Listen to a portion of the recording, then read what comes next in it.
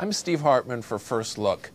Tonight's assignment, America, is one of the most amazing stories that I've ever had the chance to tell. There's been a couple times in my 20-year career where I've done a story about something that has eventually been made into a movie. And I am almost certain that this is going to be one of those stories that somebody's going to make into a movie because it is just that unbelievable. It's a story about this fellow here. He's a neurosurgeon. They call him Dr. Q. He went to Harvard. He's Harvard educated. Before that, he went to Berkeley, UC Berkeley. And before that, you look at his resume, which is 35 pages long. His very first job in America was as a migrant farm worker.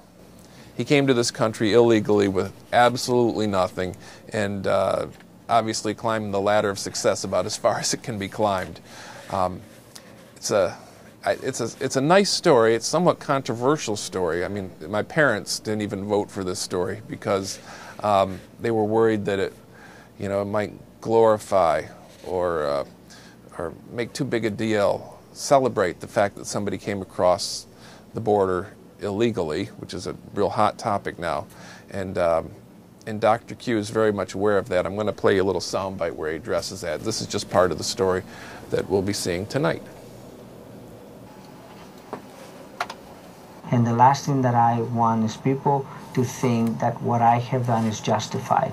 I think that everybody is responsible for their own acts. And the only way that I can put it to you is that I am very thankful for what this country has done for me. And the only thing that I can do is to try to pay back every day by every single thing I do. To that end, he spends most of his free time trying to come up with a cure for brain cancer.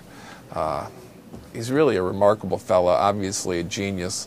We're going to hear a lot more from him, and I think it's a story really worth tuning in for. So if you got a chance, check us out tonight on the CBS Evening News with Katie Couric.